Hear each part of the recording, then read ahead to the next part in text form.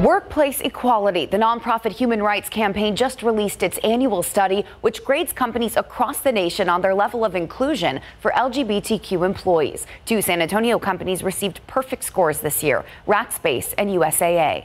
USAA invited us to examine what they're doing that stood out in the extensive study. That story, part of our series, South Texas Pride.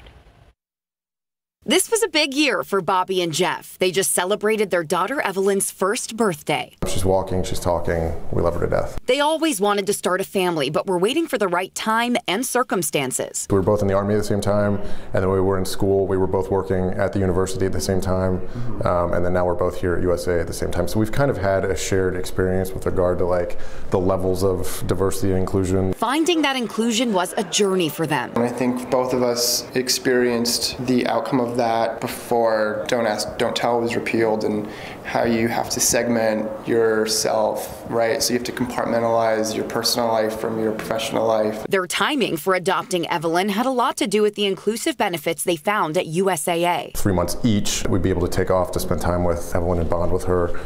They offered us the adoption benefit as well, that and just coupled with the inclusive environment. The nonprofit Human Rights Campaign puts together an annual corporate equality index. It uses a list of criteria to rate companies on inclusivity. Benefits are on that list, as is training. We're not asking you to agree with your sexual orientation. We're asking you to understand it and respect it in the workplace. But USAA Chief Diversity and Inclusion Officer Jason Camilla says that effort extends far beyond the company's basic training.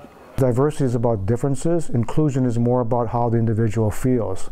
Welcome, belonging. In 2015, Camilla helped launch one of the company's 8 diversity and inclusion groups. The group, called BOLD, supports the LGBT workforce. So to have people that are not or don't know enough about the LGBT community to engage with them, to learn about their stories. Just knowing that there's power in numbers and like having a group that you could turn to if you needed to, I think that's really great. It's something probably a lot of LGBT people never kind of dreamed of, and it's great. Now you can just be you and focus on the work that you do. At Evelyn's birthday party, Bobby and Jeff were surrounded by coworkers whose love and support have allowed them to live the life they'd always dreamed of.